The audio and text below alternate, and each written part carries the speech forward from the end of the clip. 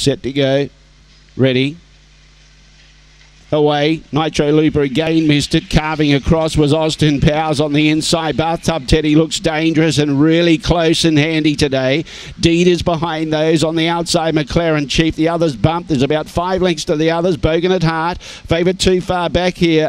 Nitro Looper. Pawson Boss is stoking up and he looks at place charts. Roland Zach at the tail end of the field. They bunch up around the bend or they're racing tight. Bathtub Teddy on the outside trying to come out back to the inside is Deed, but Bathtub Teddy beats Deed. Third, maybe McLaren Chief just in front of Austin Powers. Pawson Boss took too long to stoke up. Roland Zach behind those with Bogan and Hard and Nitro Looper pulling back up the tail end with them. At the time, pretty solid, around 30 and 25. Track in good order. Number 1, the winner.